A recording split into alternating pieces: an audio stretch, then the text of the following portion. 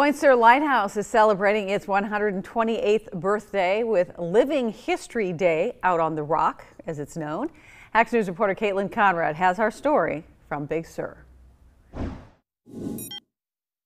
And the government decided to make her the first lighthouse keeper on the whole of the West Coast. And come get a cup and full of shells, or actually lay it down however you want to do it. Every August 1st, Point Sur Lighthouse is transported back in time. Hey ho, and up she rises early in the morning. As volunteers and state park staff celebrate the anniversary of the first lighting in 1889. And I think it's a treat for the visitors and it's a treat for our volunteers. You know, this is what we work hard for every year.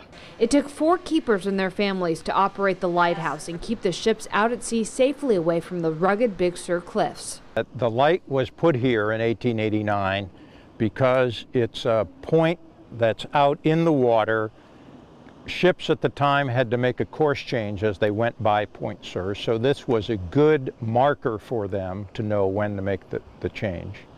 I guess what the spring is doing is trying to open the vice. On Living History Day, the light keepers and their families and friends are brought back to life.